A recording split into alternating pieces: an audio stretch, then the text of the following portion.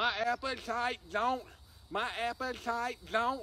My appetite don't want none unless you got a giant Cheeto, hon. Oh my gosh.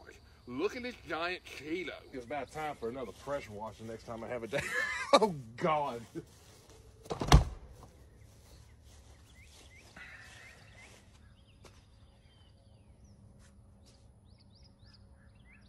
And there's another giant Cheeto. Oh, great.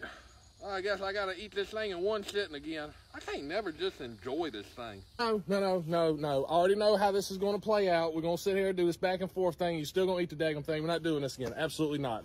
I know you're going to survive 2 of them, but go ahead and hand me the giant Cheeto. So Hey, you know I love you to death. I'm not going to pass up this cheesy goodness. It's just not going to happen. Oh, what the hell is that thing? Speaking of old and dusty. I got this, Paul-in-law. Just stay back. He's been finding giant Cheetos in the woods for the past week or so, and he's done ate 2 of them. Miraculously, he's still alive.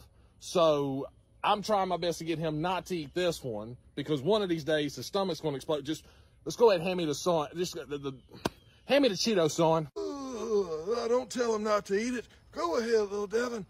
Take a good solid bite or 2 out of it. I hope you choke on that thing. Ugh. I hate that old dude with every fiber of my being. No, I'm trying to keep him from eating the thing. Look, the thing's twice to 3 times his size. He doesn't need to be out here trying to eat a giant Cheeto. Come on, Dad. I love Cheetos just as much as the next person, but son, that ain't natural. You know that that's not right. I mean, Papa will agree with me on this. I hope you both suffocate out here. God, it's hot. Ugh. Wow. Sometimes it doesn't surprise me where your daughter gets her attitude and personality from. I mean, for real. Now, you staying at my house, bro, and I'm sitting out here trying to keep your grandson from eating something he's not.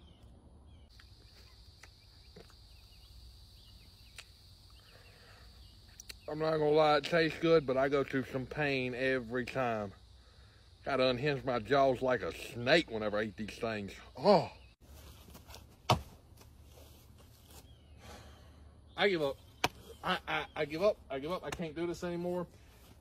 You can babysit him the rest of the summer. Oh, the hell I will. Because I can't let him out of my sight no time, and he's engulfing giant Cheetos. I don't know what else to do at this point. How do you eat a giant Cheeto that fast?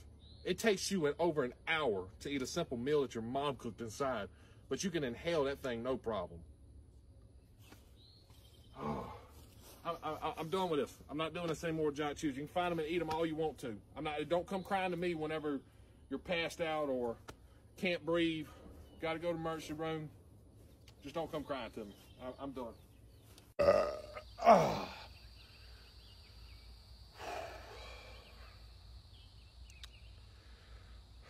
Maybe next time I'll find a giant Dorito or some Ruffles or something. I'm getting kind of burnt out on Cheetos, not gonna lie. Ooh, some chili cheese Fritos.